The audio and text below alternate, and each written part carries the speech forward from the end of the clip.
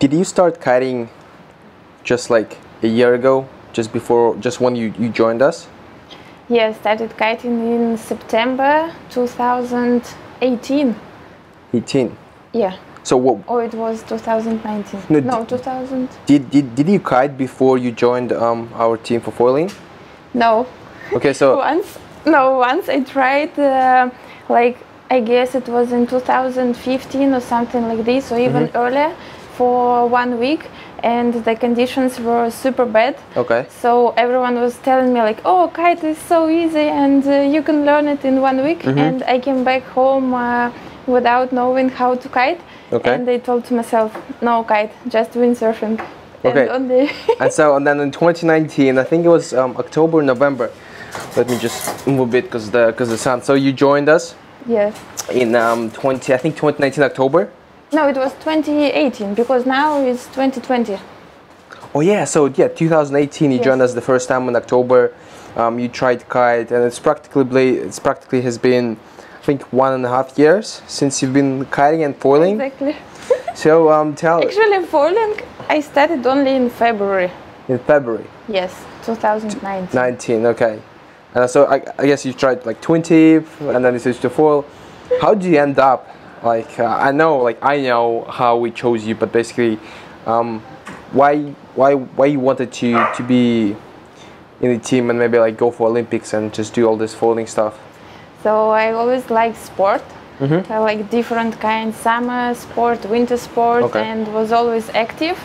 And was doing windsurfing with my parents, usually only on vacations.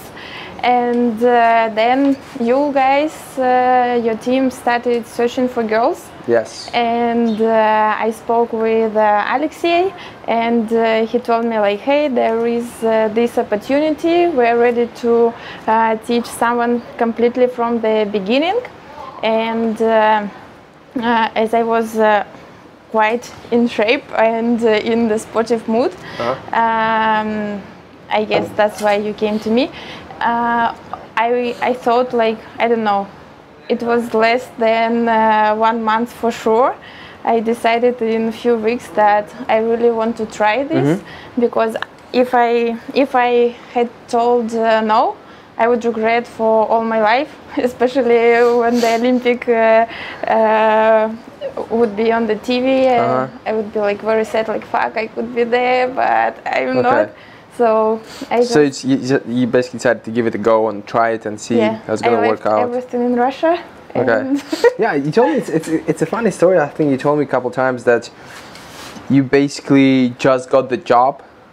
Yeah. In a major company. Yeah. And you've done like the trial period, and then you quit. I was afraid because when Alexei came to me, it was my first month in the job, and in Russia it's like 3 months you should work, and then they can take you for permanent. Okay.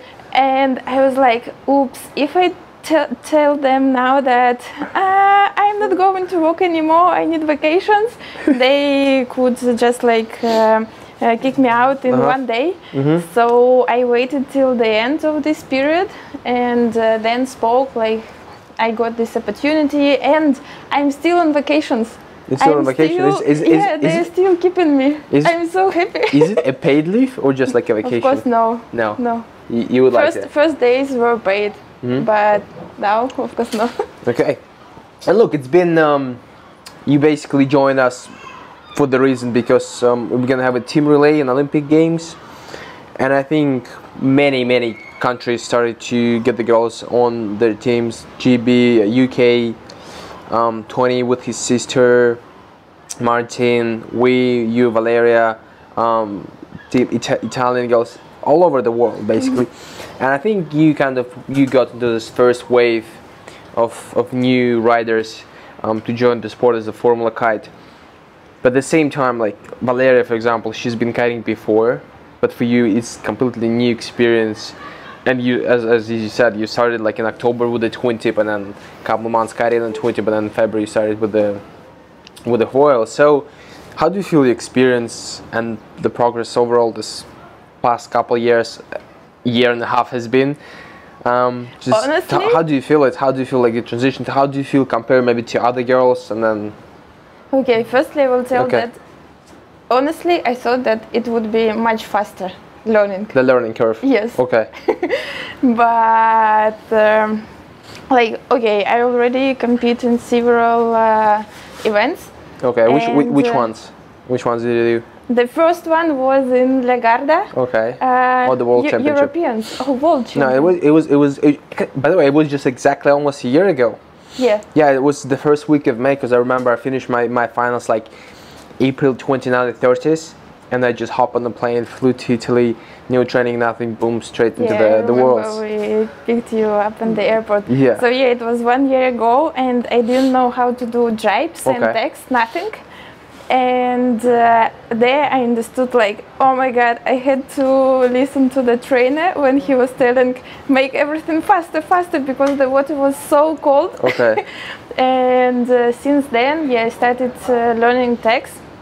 And now, not the last one. Okay. Yeah, no, today in the morning we went out and like training like at 7 a.m.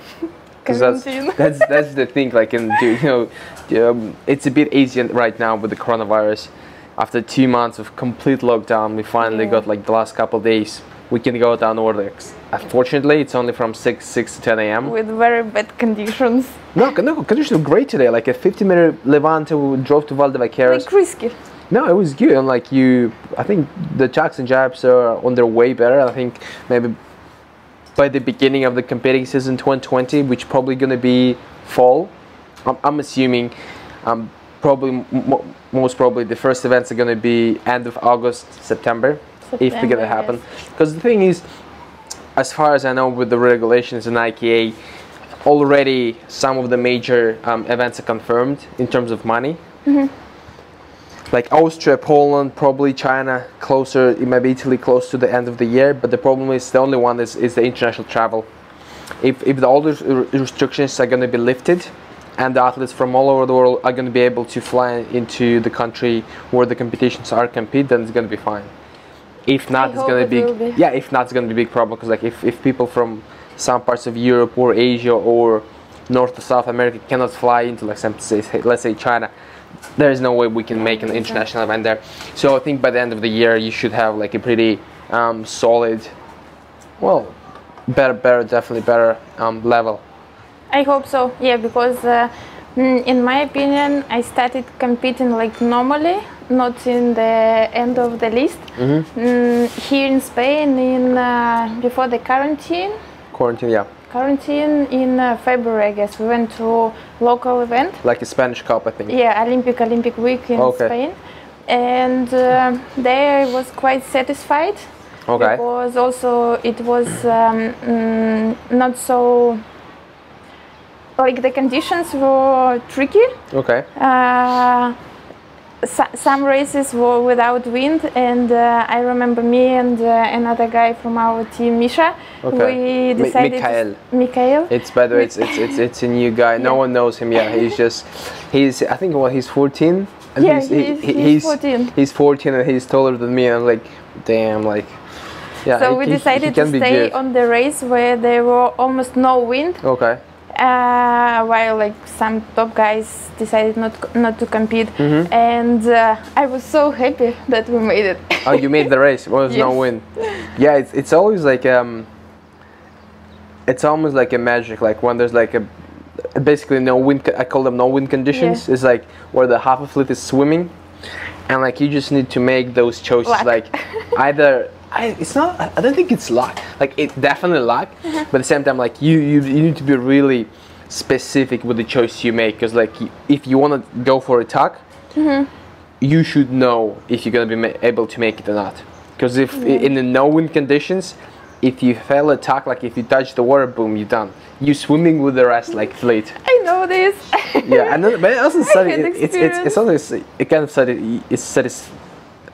satisfactory that when you just finish the race with the 4 other guys and that's it, and other guys swimming, and then but the best thing is like when you make to the beach with the dry kite. No, to the beach I didn't make it. Oh, you didn't make it. Yeah.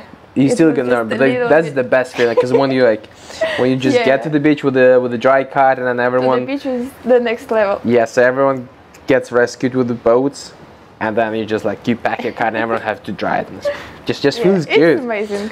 Yeah. I hope it will Okay. be And then like compared to other girls, like you said you went to a couple events. I know you also in the fall 2019 you went to the couple events, I think in Italy. How do you like feel like compared to different girls? And maybe like let's say like this, you know, Giselle trains with us. She joined the foiling later than you, correct? But she like her level is a bit more like consistent. What do you think she's better rider than you right now? All girls are very strong and really quite strong competitors with all with good levels, and most of them are with experience either in racing, sailing races, or either with freestyle kite. And of course, I think it gives a big advantage. But So like experience, like overall, like the feel of the kite and everything. competing, feel of the kite, Okay. yeah, knowing all the theory, but yeah, I guess And that's why. what's you doing to combat and to overcome that weakness of not having enough experience? Just train more. Yeah, like More and more. That's the thing. Like you showed me your log. Use the time. Yeah, you showed me your log. How many days in the water you have been this year, and it's like it's amazing. Like it's even with the quarantine, like it's way more than me. Well, apparently because I had school and some. Yeah, but I Yeah. finished everything, so I can spend. Oh yeah, all the time. but by the way, how do you like my new place? Yeah, it's See, amazing. like the view is nuts, and like I moved You can here. see everyone who is running and playing. Yeah, you can see I moved. You can see police. You can see police. Yeah, I moved here like I think a week ago. Yeah, the first week of May. I like this place a lot. Fucking like it looks amazing. Feel they can look the wind. Just like, yeah, you can see The best- in the morning that's- if it's yeah. windy or not. The best place for breakfast as well. Like you just have the nice Yeah. view and love it. It's true. Yeah, you're right. And then so this is the thing as well for you. Like you've been living in Spain for the last how long was All this time when I'm learning kiting. it? Okay, yeah. And then how do you like? Cause this thing like you had such a big transition living in Russia in St. Petersburg, all the way to Spain. Yeah, but before I studied in Germany, Oh, and wow. I had this idea to move somewhere. Did you go to university or Yeah, I had a double degree program. do you speak Gernish? No, Sprechen the Deutsch? no, I started learning Spanish there. Okay, So I Yeah, but you forgot all speak German. Spanish like. ¿Tú hablas inglés? Now. Oh, español. fluently. Sí, claro. Hablo. Yeah, she like you speak Spanish like way better than me. Of course. Of course. Yeah, so I wasn't afraid to move to other Okay. country, and yeah, I find it quite nice. Sometimes it's a bit boring when you guys are not here, Yeah. but Yeah, I in was- this case I can I was- train more, go running, and then like put away all the thoughts. I was still supposed to be in the States. Like what? It's May Hopefully you're 8th, not there. and I was supposed to be there till June 4th, and then like like this year the schedule was like, I'm just looking at my schedule. It was so nice. Like I had school till June 4th. Then I would fly directly to Russia Nationals, back to Spain, Austria Gold Cup, back to Trifa training, Italy competition, back to Trifa, then August full events. The fall 2020 was supposed to be such a such a piece of cake No, that's but just I'm super events, happy events, that events, you're events. here now, because otherwise it would be more difficult to train. stay during the quarantine. Well, yeah, but with quarantine as well, like you stayed alone. It's tough. Like, and then you know, I think like it's if it's a quarantine, it's a great question. Like, how do you like stay sane during the quarantine and like don't go crazy? What have you been doing? I started my YouTube channel, and yeah, just training and sharing some exercises, Okay. and trying So to find what kind of YouTube channel did you start? showing the life here in Spain, in Tarifa. Is it Russian English? Russian, Okay. for Russian people. And also sharing my favorite exercises, Okay. not water exercises, but just like Okay. what we do. Yeah, great. Because it's funny. Like all people, I cannot train at home. Like if I'm at home, like and there's a sofa, nothing. Like I can read books. I've read like a bunch of books, but like in terms of like doing like crunches or like doing the push-ups, like I just No, the fact is that without I just can any force myself. activity, I can like got in deep depression. So it's better to do something No, yeah, I do. at home. Okay. I read books. No, like I play video games. Like and I No, eat. but even like activity. Yeah. I mean, I see, but like now it's at least now we can go for like since 1st of May we can go riding. So like we finish this podcast and then I'm just gonna go change. It's gonna be 8 o'clock. Like so, what I think in an hour. There is no wind today. Amazing perfect. conditions, perfect for running. Put my headphones on, little jog there and here, and then tomorrow I think about 6:30 wake up call again. Early. Early and then 7 because a.m. I'm having breakfast. I don't know how you're going to the water hungry. No, yeah, there's just like for me to cook breakfast before it's too much time. Like it's my precious sleep time. Because I've read this book amazing. It's called Why We Sleep. And now every time like I do something, I think like, oh, I need to sleep. Like I need to get those hours in, like because it's so important. So Yeah, also, breakfast. but breakfast is on the first list. Yeah. First priority. Okay. How do you, in terms of equipment, you know, there's a bit of drama right now on the Facebook with all this, because KITE has posted that some manufacturers passed the inspection, some of them not.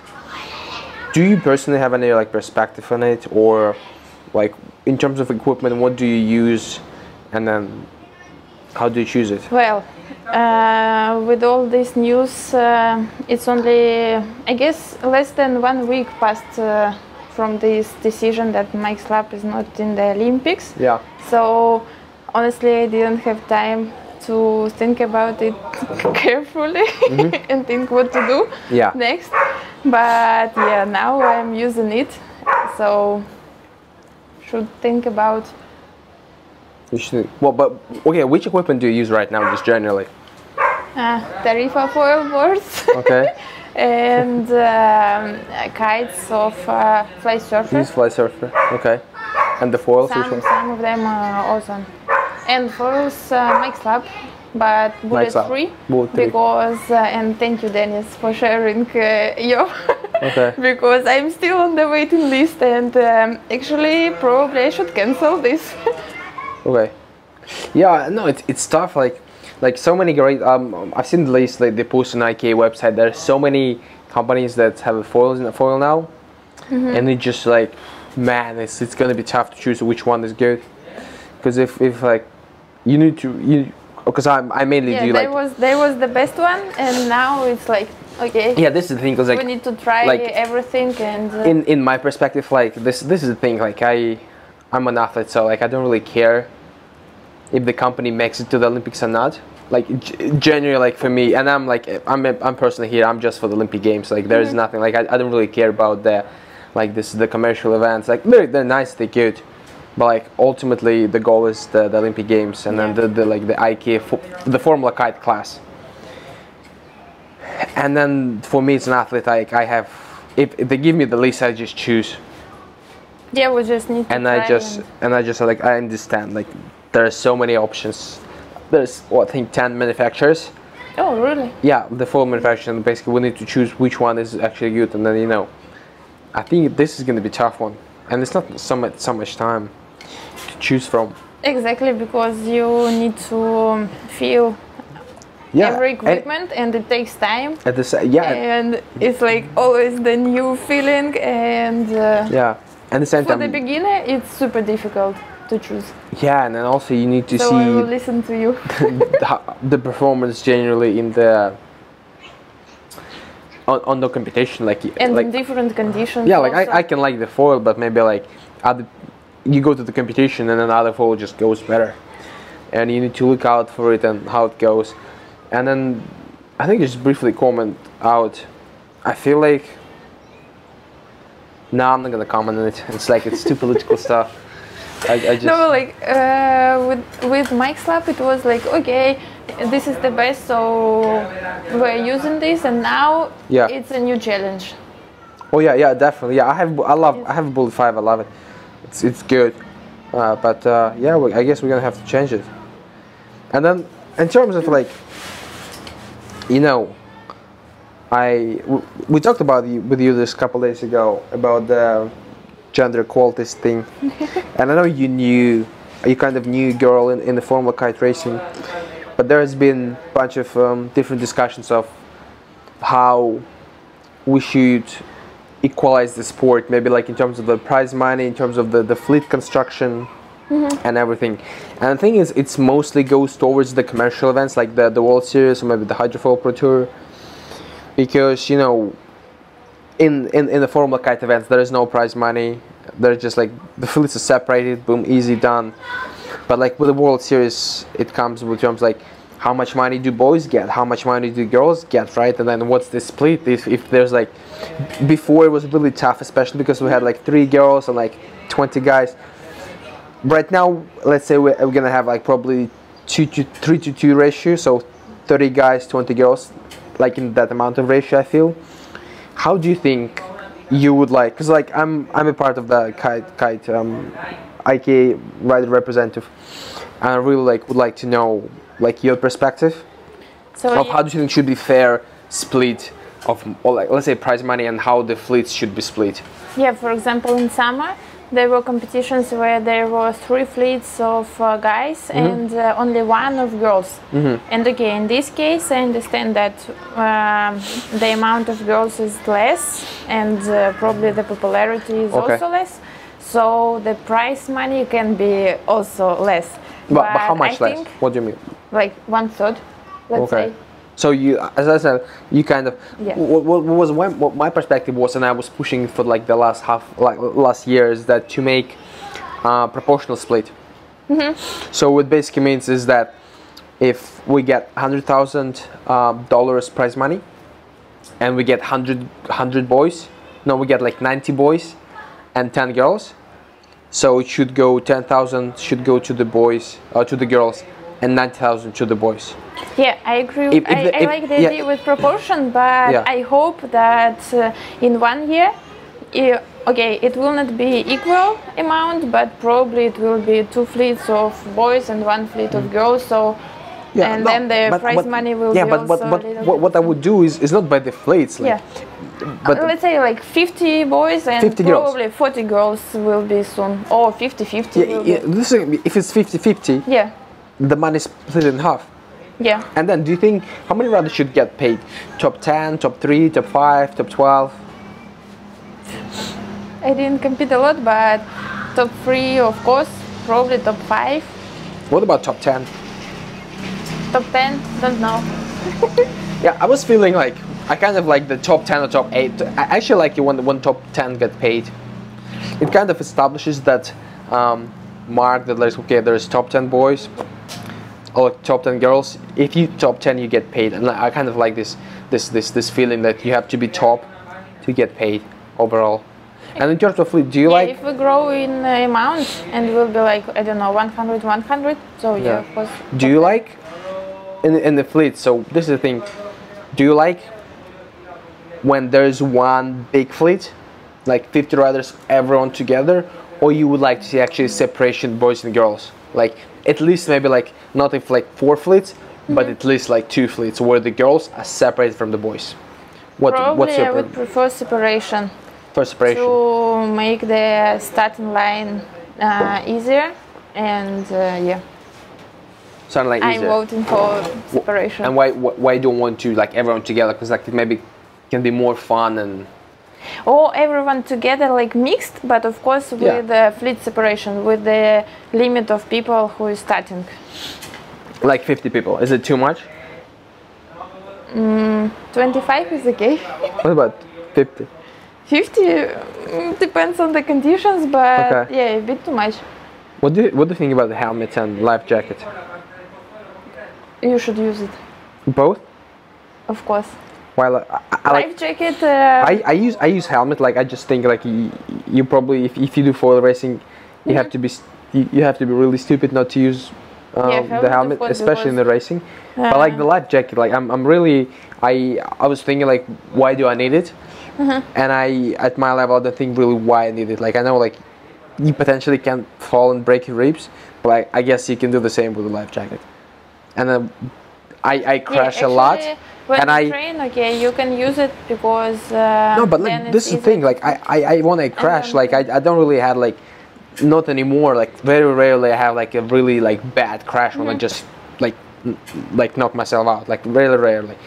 Most of the time, like when I crash, it's like I can feel it. Like I know that I'm gonna crash, and I can kind of do like the soft crash. Like I almost like slide with the water, and it's like.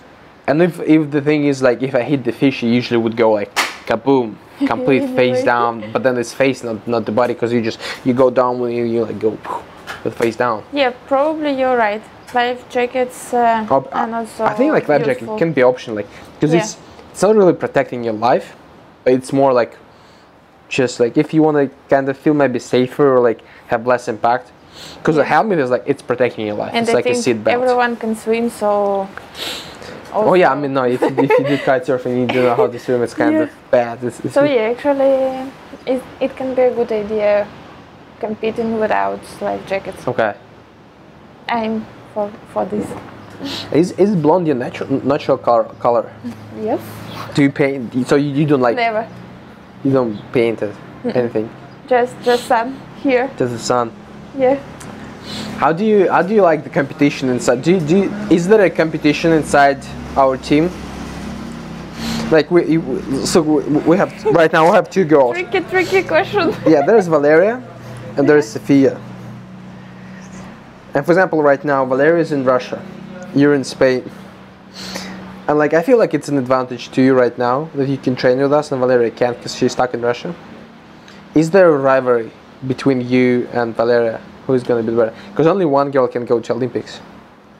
Of course, both of us want to be the best one. Yeah. And we're making the best. Because this is the thing, like I asked this thing about the girls from UK, and they said like no, like we'll chill, like we're just friends. But I don't believe this. That's a BS. Like there's literally like 6 girls, and then only one of them is gonna go to Olympic Games. Like and like there has to be like competition, like a serious competition inside them. And I would be furious like if I would train my ass off for like 4 years straight, and then I would be just like, nope, you're not going like he's going. And like I would definitely remember like every single moment like it was what I just didn't give my best. So yeah, but that's why it's better to train in the team, because Yeah. you always have this motivation to be better. yeah, so do you feel and, competition with Valeria? Not yet. Why not yet? I don't know, like because still we're helping and we're just motivating each other, Okay. and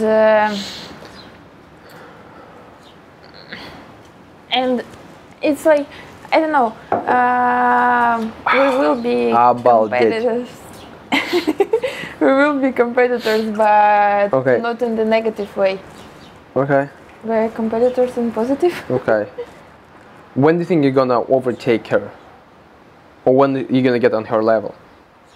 We will see. No, what do you think? Like, when do you, cause like do you have a plan? Like, maybe like a thing I like, expect. when do you expect, yeah? In 1 year to be at the same level. Okay, so let's say Russian Nationals 2021, you basically you plan to compete with her for the position. Yes. Okay. What about this fall? Depends on when the Russian competition will be held. No, not in the Russian competition, just in general. Let's say November.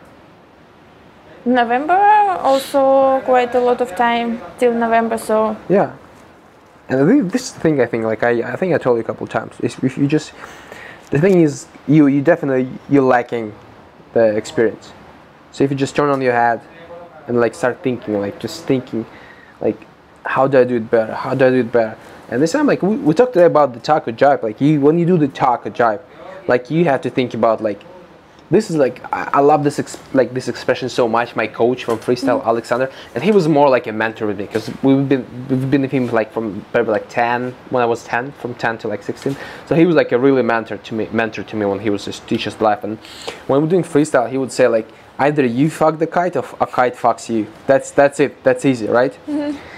And so what I mean is, but when like you do the tack or jibe, like you have to think like what's your kite doing. Like you have to control the kite, you have to control the board, you have to control every aspect, and like you have to be in control. And if you do the tack, a lot of details. Yeah, like you just should be concentrated, and like you shouldn't do like I just did the tack, like I don't know what I did. Like you should know every single moment, and then when you do it wrong, you just should think, okay, like a checklist in your head, like kite was okay or not, board, tack, how you curve the board, like what went wrong, or what can go better, you know. Just always like self analyzing yourself, like the position and everything. And I think this is the thing where the riders really excel. And what the team gives you is that if you train alone, if you train without thinking, you can just go home. There is no point for anyone to try to be someone. The thing is, if you think, and the best. If you think, if you also discuss it with the team, and when you're discussing, you're like, oh, I missed this point, or actually, I didn't. And also, I think with the team, there's such a thing, team, because when you can experiment and you see your results like immediately, like you say, okay, we're gonna go upwind, I'm gonna change my stance a little bit, and you see yourself to others. You're either going better than before or worse than before, and boom, easily. That's but also I think it's the best way to train is to train in the team, but also to have completely like lonely sessions, in order to think by yourself, like, okay, now I got all this information, and to see and to think like clearly, because when I was here alone training, there were also guys from Holland and from Italy, and it was so cool. Like one day we were training together, and then the next day you're just like making the session by yourself, tacks or jabs, and it's also very, very useful to have this. I think that's the only thing when you train alone, like you have. When you train a lot for a lot of time, then you have like super slowly progress. No, that's what the thing. Like when you train, but when you mix, when you mix, you said. But when you go alone, like you really have to be conscious of what you're doing. Because if you just go out there and just like you free ride, like right, left, couple tacks, you're basically wasting the session. No, you always need to have in mind the plan of the training. Otherwise, it's just like what I'm doing. I'm actually interested, like when you go alone in the water, because I think like people who listen to us, not everyone has the privilege to train with a partner every day or have a team. If they go alone, when you go alone, what do you do, like mentally, physically, to prepare yourself for the session, and how does the session go? I'm making a plan, like what I'm going to do in minutes, and so like, do you plan like by minutes or like by an hour? Let's say 20-30 minutes. Can you tell me like an example what you would do in the session? Usually when I'm going alone, I'm not making a warming up. I start with the tacks and jibes for 30 minutes, then 20 minutes some static, just to make rest, and then again turns. Tacks. And like nice. And then you also like, I guess, and also for the tacks, it's just like not okay. How many tacks I'm going to do this time? It should be also stable, and then trying to remember how many tacks were successful, how many tacks were wrong. In order to analyze it. Do you use GPS? Like, do you supplement like with the watches? Yeah. Now they're broken. But it's like very, very useful to use GPS, because also if you go like for a long training, you usually can forget about your nice tags. Tags. But with all the graphics, you can see where the speed was good, where everything was like perfect, or you had some problems. And then and also the angle, everything. Do you like the morning sessions we've been having for last week? Yeah, I actually kind of like them. I think maybe like try to implement them like in the summer training, where we can do like an hour morning session like at 7-8 a.m. just like to wake up and then come back, have breakfast, and then have like the normal session as we usually do in the afternoon. Like Yeah. 3 hours? The thing is just like it started so fast, so I didn't change the time yet. Okay. Oh, by the way, you know what? I've And after noticed this training dying, but in December, you've been using carbon bars. Oh no, you've been using normal bars. And now I came here and you're using carbon bars. Wow. How do you like the transition? I like it a lot Okay. because My name is Sofia. yes, no, like with the carbon bar. Yes. So sometimes when I was doing tag, I was trying to keep myself on the boat or on the kites, like taking this bar. Like pull a bar. Yeah, pull the bar. But with the carbon, it's so light, so you're like, okay, I need to stand on the board and I don't need to pull nothing. So, and yeah, like making, like pulling the kite, given the direction, is also a bit easier for me. And yeah, I like it. You like it a lot. Yeah, I love carbon bars too. So nice, so light. Yeah. Amazing. Oh, by the way, you know what's funny, guys? It's nuts. So yesterday, or the day before yesterday, we went on the session in the morning, like 7 a.m. and we left our kite bags and cover for the falls and boards on the beach, like with the sand and the flip-flops. We actually, the wind actually died, and we ended up swimming for like an hour and a half back to the shore. And when we came back, yeah, and then when we came back to the place where we had the kites or the bags, they were stolen. Yeah, Everything. hopefully I didn't leave the GoPro there. Yeah, everything except the My- flip-flops. Yeah, thank you. That's wow. Spain. Why would anyone take like such specific branded covers? And Why they didn't like my flip-flops? yeah, and I'm This is actually also the question. I was looking for to buy new covers. Dude, they're expensive. 100 euros a set. No one buys it for me. I have to buy it myself. But, oh no, also this is a funny thing. I usually do like couple freestyle session a year, and I noticed that my level of freestyle, I thought I was good. Going down? I actually really bad. Like the other day, like it was 30 knots, I was good. Yesterday, it was like 35 knots, really gusty. I was shit. Like I couldn't do anything, and I felt like that was so over my level that I should kite more than 5 times a year than 20. But this year, it's 2 times so But far still already. you're jumping quite high. Huh? But still you're jumping quite high, so. No, but like, soon condition changed a little bit. From Like, the beach, I like it. no, it was the first day. I'm talking about the yesterday. Ah, It was okay, it was yeah, bad. sleeping. Like I quit. I crashed a couple times. Like you know, like I'm done. Like I want to have the life jacket now. Okay. Well, I Sofia. want to learn how Yeah, to I jump. think it's great. This episode was amazing. Actually, we introduced you to the world, and I hope to repeat this experience maybe like in a year. Yeah, we'll with see the difference. with the Russian title, number one kitefoiler in Russia, 2021. Speaking from my heart. Yeah, you know, with all the love from my heart. But anyway, you know, do you want to drop any links? Like you said, you have a YouTube channel for the Russian guys. You can like say something in Of Russian. course, all the links will be down. No, okay, just what's your Instagram? Sofia Kotlyar. Yeah, basically then. Ребят, можешь подписаться на ее YouTube канал, который будет в описании, да? Да. И тренироваться вместе со мной. Yeah, what else? That was the plaque for the YouTube channel in Russian. But basically, this coronavirus really fucked up the schedule. I was really hoping to get like every second Wednesday, and there's the coronavirus, 2 weeks, nuts. But let's see.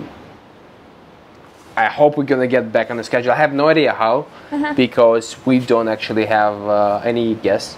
So if anyone, But if you can use Zoom. yeah, just personally, if any guys from Trifa, the kite, the freestyle foilers, you wanna just come and talk, let's hang out, talk some fun, some kite surfing stuff. And it's been a pleasure. Like guys, as well, my name is Denis. You can follow me on Instagram. Thank you for Thank you, watching Denis. the kite cast. And you know what I think, Sofia? We actually Should we upload it to Spotify? Yeah, I guess it's already there. No, the KiteCast. Because it's never been on, it's usually on Facebook and YouTube and that's it. No, yeah, maybe, I don't know, maybe it's gonna be on Spotify, maybe not. Anyway guys, thank you for watching, listening or consuming our KiteCast, and I see you next time when I see you guys. Peace. Thank you. Oh wait, why did I do this? Okay, bye.